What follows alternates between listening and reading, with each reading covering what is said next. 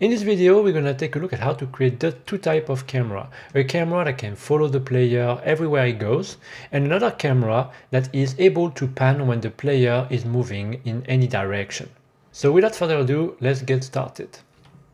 Before to start the work on the camera, I want to address a problem that we have right now. So if I launch the game and I zoom, I put the game in full screen, you can see that we can see that a gray background behind it. I don't want that. I want the game to be stretched to the size of the screen. So for that, I just need to go to project setting. I need to go here on display, window, and I need to change the stretch mode here from disable to viewport. And so now, if I launch the game, and I just put it in full screen, you can see that now we have like the game that display nicely. That's what I want. So now we need to create the camera. For creating the camera, we already have created the camera some videos ago. So it's right there. And as you can see here, when I click on my camera, it is on enable and the zoom is on free and free. So if you put like, if you create a camera right now, normally yours should be on 1 and 1. And so it should result of something like this when you launch the game, like having like a sort of like big chunk of the screen that is covered. Here I put it on free because for me that's just match perfectly the size of my game. Now that this is done, we need basically to have two things. We need to have first an object to follow, which is our player. And then we need also to have limit to our camera, because if we don't have any limit to our camera, when we're gonna move, we're gonna be able to see the area that are not covered, the area that we shouldn't see from our game. So that, for example, here, that gray area. So the thing we need to do first is we need to create a script on our camera node. So I click on my camera, I click on the script icon, I'm gonna put that script into my script folder, right there, and I'm gonna create a folder here and I'm gonna call it GUI because we're gonna have like some script that are gonna go into that folder as well. I'm just gonna rename that script camera instead of camera 2D, it's way better. And so now I can create, and so now I have my script here. So first, let's see how I can move the camera when my player is moving. So there's two solutions. The one that you see all the times is like you take the camera and you nest it into the player, and then when you launch the game, you just have to like move the player, the camera moves with it. It's okay, it's not a bad way to do things, but it's not the best, because sometimes you want to have the camera that is there before the player, and if you do so, then you're gonna have some problems with the player. It's gonna result in some error. Me, what I like to do is I leave the camera out of my player like this, and I want to connect the camera to the player. So for that, there's a very easy way to do so. Like you just need to do an export variable. I'm gonna call it player, and I'm gonna set it to be equal to a character body 2D. Now, because we have made an export, if I click on my camera, now you can see we have player assigned here. And so I can click on that assign there, and I can look for my player here, and I can just click on OK. And so now the camera knows that my player is my player in the scene right here. And so now I can just get the position of my player and I can set it to the position of my camera. To do so, I just have to go here to the process function, and I just need to do position equal player dot position. And so now, although my camera is not nested to my player, when I'm going to launch the game, it's going to follow my player. And this is way better because then after that you can make a lot of different mechanics with your camera. For example, zooming, panning, etc. It's gonna make that way easier to do. But now we need to have another thing, is that when I am launching the game, you can see that when I play and I go to the left side of the screen, the camera goes with me, and then I see that portion of the screen that I don't want to see. So for that we need to set up some limit. But how do we do that? The best way to do so, in my opinion, is to actually get the portion of the screen that is filled with something and then use that as a limit. Because basically we're going to have a ground, we're going to have a tile map everywhere in our game. And so we can use that to set up a limit for our game. The only problem that we're going to have here is that we just need to take a look at that sort of like orange orange cross here, which is basically the transform of our nodes. So here, if I go to player, you can see that the transform of my player is there. If I go to ground, you can see that on the ground, the transform of my ground is here. Problem is that this is gonna interfere with the limit of our camera, because we need to have the tile that start at that point. So what we can do is we can just toggle snapping option, and we can just then move that ground around here, and this will do. But like the best way for me to do so is just to go to my tile map. So I click on ground, I click here on tile map, I go to my terrain, and I just come here, and I just want to go to my ground here, and I want now to basically erase that.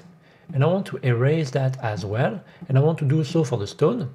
I want to do that like this, do that like that, and now I just want to basically redo that here. So I'm just gonna go to my ground, I'm just gonna grab this. Now I just need to disconnect this. I need to make sure that I am on the ground, and so now I can just repaint some element. So for example, here I can put myself on the rect, that would be better. I can do something like this, maybe something like this even. And so I think that everything here is fine. So now I can put myself on stone. I can go to my tile set or tile map here. I can select that portion right there.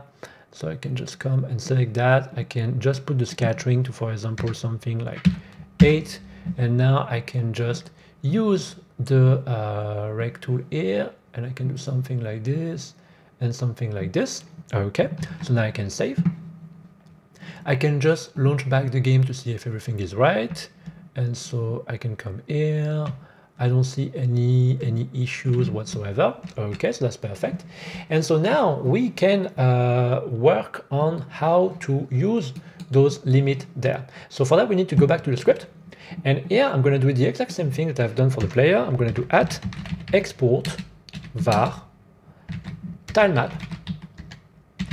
And here I'm going to set it equal to tilemap here. Tilemap with a capital T and a capital M. This is very important. And so now we can use our tilemap to basically get the limit of our level. So for that, we just need to go to the ready function, and we're going to create some several variables. The first one going to be map rect, and we're going to be set it equal to tilemap dot get underscore use underscore rect. This will check into the tilemap what tiles are filled up, are used basically.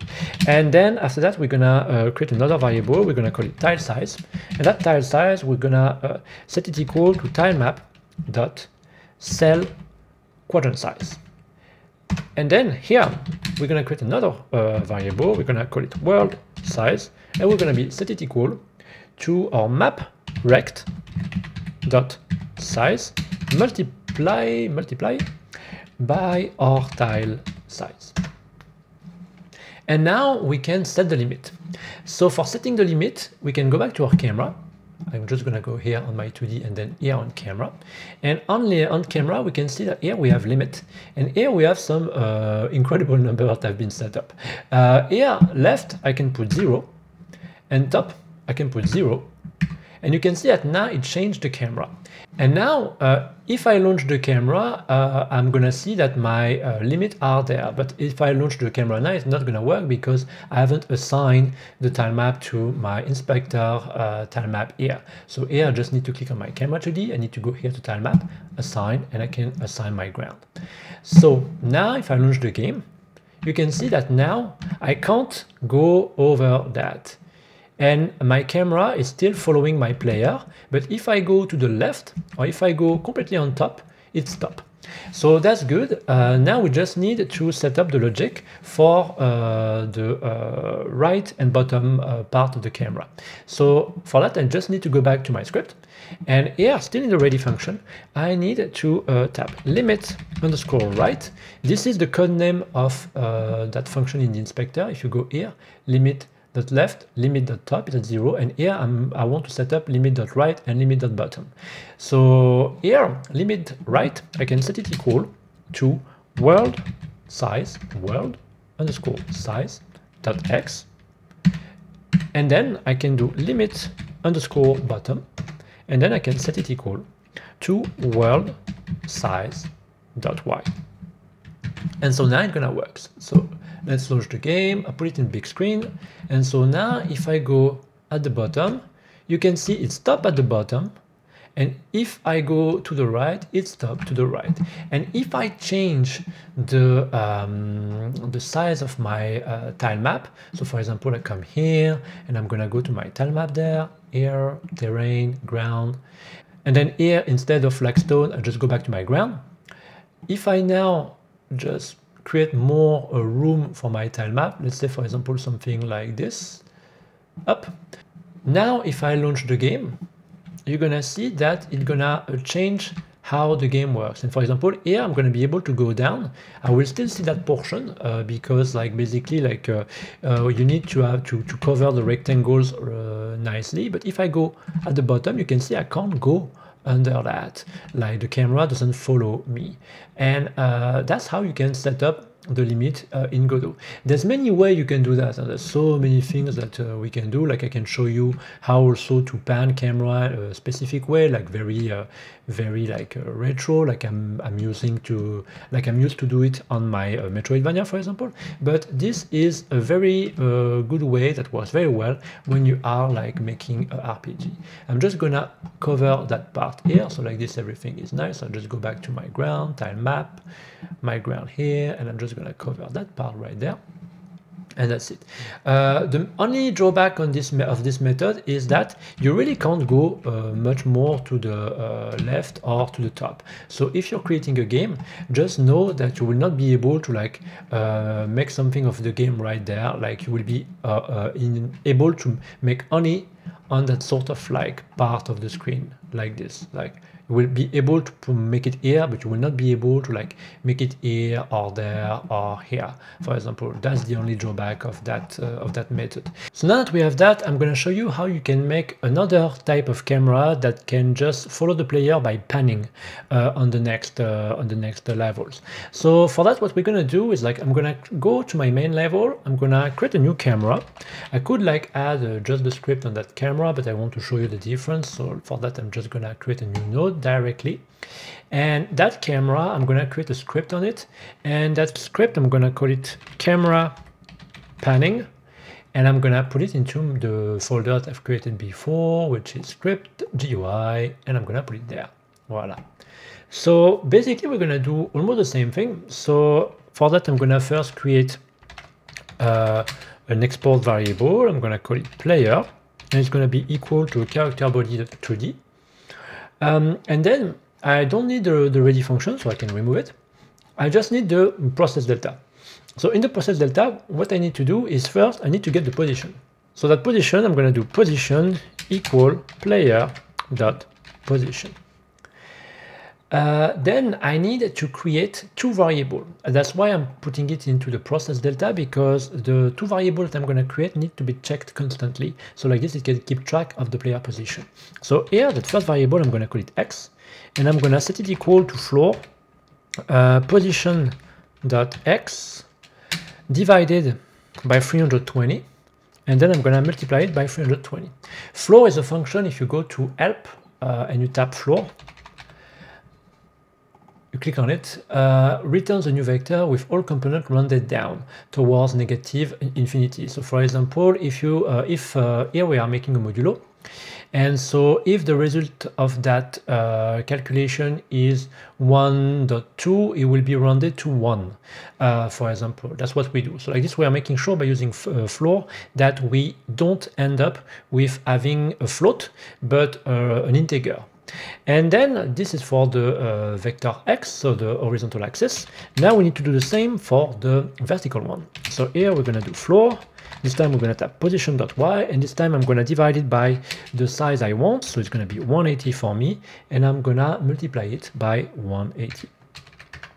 And so by this, we have created the limit that our camera needs to have. And so like this, we will be able to toggle the movement when one of those conditions are met. And so now we can do position equal vector2, and then we can pass our X and Y. So now things that we need to do is like we need to click on our camera 2D here, and we need to change the zoom. So we're going to put it at 3. And also anchor mode here, we need to change it from drag center to fixed top left. And so now that we have done that, let's run the game. You can see that the camera is the same, but now if I move to the right, you're going to see it's going to change the camera. And as you can see, it changed the camera smoothly. So that's perfect, but we can make even better. We can use what we call a twin. So like this, we can make a sort of panning movement. So for that, we need to create a twin. So for creating the twin, we need to create a new variable. So here I'm going to call it twin, and it's going to be the colon equal to create underscore twin. And then after that, I'm going to set a trans. That trans is going to be twin with a capital T dot trans cubic. This is like different type of like twin you can use basically. And then here I'm going to do set underscore is, and between parentheses I'm going to again tap twin with a capital T, and we're going to do is in out. So now here I'm going to just call my variable that I've created, twin, and I'm going to call it twin underscore property. I'm going to call that, and between parentheses I'm going to set it equal to self. I'm going to say check the position, and then here I'm going to put a comma vector2. I'm going to go and get the limit of the camera I want to set, and then here I'm going to put 0.14. This is like a sort of the speed of the twin. And so now if I launch back the game, I put it in full screen, you're going to see we're going to move like way more smoothly, as you can see. And so now if we go down, for example, it works perfectly like this. Voila. And so now we can do that very nicely. We can move, and that's perfect. I think I can move to this side. Yeah, I can move to this side because with this method I don't have to like set automatically the limit to 0. Here, for example, the limits are not set to 0. If I put 0 here and I put 0 here, I won't be able to move further left or further top. You can see it doesn't move, but if I go down, it's gonna move. Voila, and if I go to the right, it's gonna move as well. The last thing I want to do here is just I want to rename those cameras. So here, that camera, I'm gonna call it camera underscore panning, and I'm gonna save it as a prefab, a scene. So like this, I will have it if I want to use it. So for that, I'm gonna go to scene. I'm gonna create a new folder here. I'm gonna call it GUI, and here I'm gonna save that camera there. And I'm gonna do the same for the other camera, this one. I'm gonna also save it, and I'm gonna call it follow underscore camera, and I'm gonna also save it. So I'm gonna just right click, save branch as scene, and I'm gonna save it in the same folder. So like this, everything is done well. And so I just need to now reassign my player in Tilemap. So I click on assign player, and then here I'm going to click on assign, and it's going to be the ground, and I can delete this one. I don't need it. And my follow camera, I can just put it back to enable, and so now I can use that camera without any issues whatsoever.